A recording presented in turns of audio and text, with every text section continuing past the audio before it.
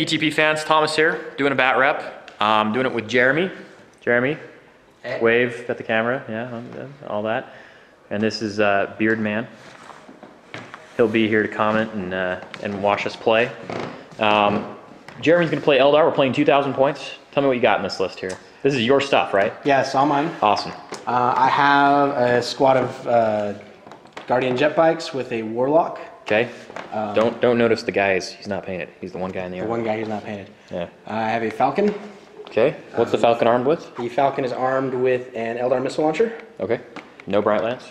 No Bright Lance. It has the Eldar missile launcher and the standard pulse laser. Pulse laser. Yeah. Okay. I have 6 Fire Dragons mounted in a Wave Serpent that has scatter lasers. Okay. A squad of Dark Reapers. Eldrad Uthron. Okay. A Farseer. This is kind of a fun conversion, by the way. You got the Island of Blood mage, high elf mage, and we gave him a head swap. And it's like a couple of Guardians aerial things. Oh yeah. On his back. And to make him really look cool. Eldar-y. That's really cool. So I have a Farseer who has 2 psychic powers. I'm going to roll for those later. Okay. 2 squads of Dire Avengers, both with Blade Storm and Exarchs. Okay. A squad of Guardians with a Warlock and Shuriken Cannon. Okay. A small squad of Wraithguard with a Warlock Spirit Seer. I like your Wraithguard, by the way. Nice conversion made out of Necron Immortals. Yep. And a squad of Warwalkers with Star Cannons and Scatter Lasers. Awesome. Very cool. Let's see what I've got going. So I've been kind of looking at the Demon Codex and haven't had an opportunity to really play a game with it. And we just had this traded in. This is a custom job that a client asked for us to do about a year ago now, I think. And we did it for him, and he liked it and loved it, and he traded it back in because he wants to do something different. And so we have converted Slaanesh army here. So I've got 2 heralds. I'm going to run the heralds of Slaanesh, and I'm running them with a couple of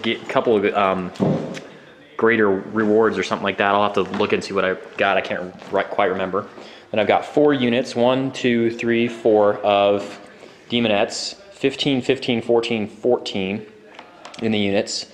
I'm running these guys here as Fiends, and I've got 3 units of 4 Fiends, 2 Demon Princes of Slaanesh with wings and armor and flight. That's what I meant, flight anyway, same thing. This big lady here, who's awesome, custom, nice fun job on her. She is our Keeper of Secrets, though she's not on the right base size technically. It's not terribly big deal. And then I'm running one of the Exalted Chariots. The one that gets you a whole bunch of D6 worth of impact hits. So I'm gonna run that. It's 2,000 points. Really model heavy. Demons have gone a different direction. It's kind of an interesting thing, so we'll see what happens. This is a classic fight. Slaanesh demons against Eldar. So Jeremy, go ahead and let's roll to see what the scenario is going to be. I'm going to take a die here and roll for us. It's a 4, and what deployment?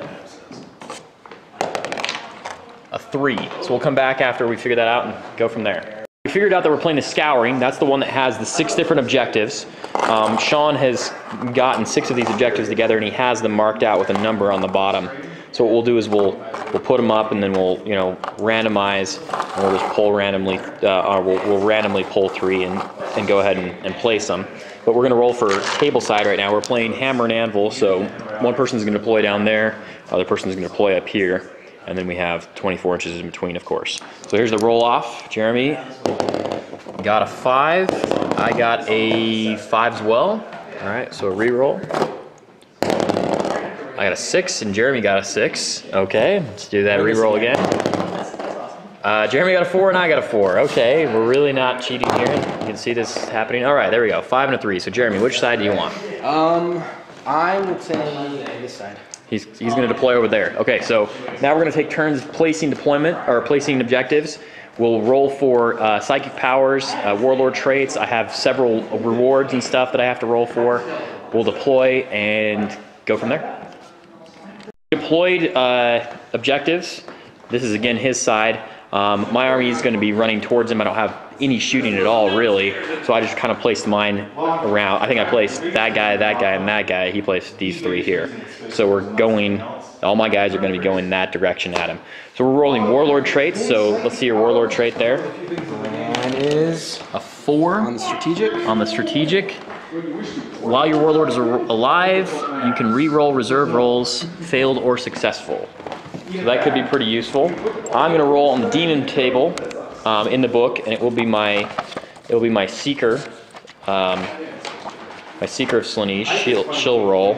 And I'm sorry here, trying to find the book here. So here's the table. I rolled a 4 on the table. That is Immortal Commander. Okay, so friendly Chaos Demon units within 12 inches of him can re-roll failed demonic instability tests. That's really awesome, actually. I'm a total fan of that. So now at the same time, while we're working on that, I need to roll for my gifts. My Heralds have a lesser and a greater gift each.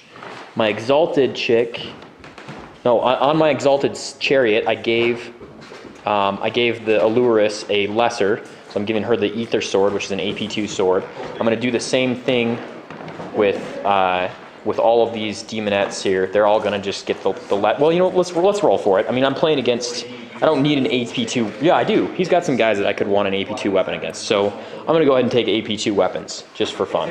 So all of these lesser ones that I brought on my demonettes, on their Alluruses, are going to have just the basic sword. It's called an ether sword or something like that. It's just a basic. Let's see, what's it called here?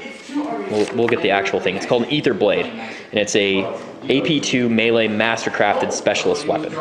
So I won't get the extra attack from double hand weapons if they do have double hand weapons, which I don't remember if they do or not. But I do get an AP2 weapon. Then I have a greater gift on each of my Demon Princes, so I'll roll for those. So here's the first Demon Prince. This is the one that has the big wings, we'll say. And I got a 1 on that, which gives them +1 wound and it will not die special rule. Thumbs up, I'll keep that. And on the other chick, dude, whatever, a 2. This demon has a Feel No Pain 4-up special rule. Thumbs up on that. That's pretty good. So it's got a 1. Let's put a G1 and a G2 on there just to remind us of that.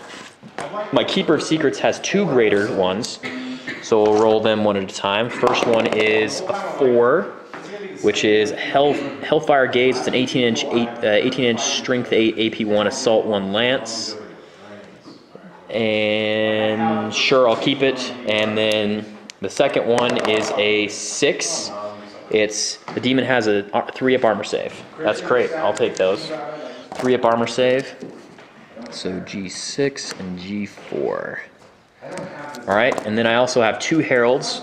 They each have a lesser and a greater. We'll give them, and they also are taking the beguilement power loci. So the unit they're with has fun stuff going on with it. So we're going to take we'll roll for the greater on the first one. It's a 6. Great, she'll take her armor save. She likes that. And a 4. Sure, well, why not? A lance is just fine. So those are all of my stuff. G6, G4. Okay, cool. What do you got going here for me, man? On your psychic powers. I have 2 psychic powers going to the Farseer. Eldrad's sticking with his Codex powers. So he gets all of the Eldar powers. Yep. And the Farseer is going to roll on the divination table. Okay. So the first power is a 1 for boding. Let's see. Yeah, that's full ballistic skill on Overwatch for whatever unit he's. Let's see. The power is. It's a blessing that targets Psyker. While the power is in effect, the Psyker and his unit have counterattack special rule and Overwatch at full ballistic skill rather than ballistic skill 1. Note that this does not allow weapons that could not normally fire Overwatch to do so. That's really powerful. I'll go ahead and keep foreboding then. Okay, second one? For my second one. 2, forewarning. Gives them a 4-up invuln save for the unit. I'm going to go ahead and bypass that one and take the Primaris power of Prescience. Awesome. Sounds great. All right, so we are now ready to roll. We're going to roll to see Night Fight. Is it Night Fight turn 1? On a 1, it is not Night Fight turn 1. And let's roll to see who deploys first. I got a 2 and you got a 1. I'm going to go first. I definitely need to. I'm not putting anything in reserve, even though half my army could reserve. I'm just gonna run right at him. So we'll see how that goes. Deploying and going from. All right, we have deployed. So let me show you what I got going here. 14-man unit, Fiends, Demon Prince, Chariot, 15-man unit. The Red Skull marks one of my heralds. The Seeker, again, another unit of Fiends, Demon Prince, 14-man unit like this, 15-man unit with the other herald right there, Fiends at the end of the table. Everything on the table. Jeremy, what do you got going? I've got my Wave Serpent with Fire Dragons. Okay. Here on the side, the Jet Bikes with their Warlock. Okay. My Farseer is joined up with the squad of Dire Avengers. Okay. The Guardians are posted here, across the top of that mushroom. Yeah, mushroom. The other squad of Dire Avengers over here. Eldrads taking up the center. Okay. Squad of Warwalkers, Falcon and Wraithguard bring up the flank. Okay. And the Dark Reapers. The Dark Reapers. And Eldrads join those other Dire Avengers. Yeah. Correct? Okay, great. Right before we roll to seize the initiative, we get to see the values of these things. There is a 2 right there. This is a 3. A 2 in the middle. A 1 right there. 4 right there, making this guy a 3 right there. So all the points are on his side of the table. If he can manage to shoot me into the ground, it will be really painful. He's going to roll to seize the initiative right now, and I will cry if he does, a little bit. He does not seize the initiative. Hallelujah! We'll move. All right, going to move and come back. All right, end of movement, turn 1. I ran up here, or I moved up. I haven't run or anything, but you got unit, Chariot, more Fiends, another unit. Both Demon Princes went ahead and swooped, so they're really close by now. Let's go for some running. Everybody gets to run, and they're all Slaanesh demons, so they get a +3 to this run, and they're fleet, so they get to re-roll if I don't like the result. So we'll start with these chicks here. A 6, obviously keeping here. A 3, we can do better than that. A 5, we accept. I can't run with that guy. These guys. A 3, we think we can do better. We can do better with a 6. I'm gonna do all this right now rather than moving them separately, which is the way I would do it in a tournament. But I'm doing it separately here because it's faster for the sake of filming. My leader, I'll keep the 4. This unit is a 2. I think I can do better than a 2. Nope, still a 2. Okay. This big unit here, 2, definitely re-rolling. For a 1, that's terrible. 2 units of Fiends. So green is going to be the closer unit of Fiends to where the camera is. We'll re-roll that, keep the 6 obviously. Oh wow, 1. Terrible. Okay, awesome. So those are all my run rolls, and then this guy gets to move up to 12 inches because it's a fast open topped vehicle. So we'll go ahead and go from there. Okay, I just remembered right before I was about to turn over the camera, or turn over to turn 2, that I'm supposed to roll for the Warp Storm. This is what you do: is your primary detachment is a demon. You roll this at the start of each of my shooting phases, and then I apply the result. So here's my Warp Storm roll. Oh God, no! That's a terrible roll. That's the worst roll that could happen to me. Why? Why? All right. All units with a demonic instability special rule, friend or foe, are immediately take a demonic instability test. Yeah, that's exactly what I wanted to have happen. That's cool. That's the worst thing ever. Okay, by the way, this is where I would have run, but now everything's going to take a demonic instability because everything here has demonic instability. Double check and make sure I don't know if my Chariot does. Yep. Demonic instability is the Exalted Allurus only, so I think it does not affect my Chariot. I'll double check on that. But anyway, we'll start rolling. Leadership of these chicas is probably 7. Luckily, I got the Keeper of Secrets. Allows them, if I'm within 12 inches of them, I get to re-roll. So this is gonna hurt some. I'm gonna lose some. I'm gonna lose some chicks here. Leadership 7, and the way that demonic instability works, if you guys they're at home and not having read this book yet or anything, so I'm gonna roll and I take a leadership test, and if I roll under my leadership, everything's fine. If I roll over my leadership, the guys, I lose wounds. For each point I fail it by, I take an additional wound, and no saves of any kind are allowed. So we'll start with this unit right here. Leadership 7, a 10. I'm going to choose to, well, if I can reroll it, I'm going to choose to reroll it. Let's see if I have the range to my chick. I don't think I do. I'm gonna. If I had done this in the right order, she would have been back, back here. These guys would have been back here further. I could have made that differently. So instead, I'm just gonna lose 3 models. That's terrible. What a terrible roll to hit. All right, checking for fiends. Checking their leadership. Fiends are leadership 7 as well. So right there, they pass, no problem.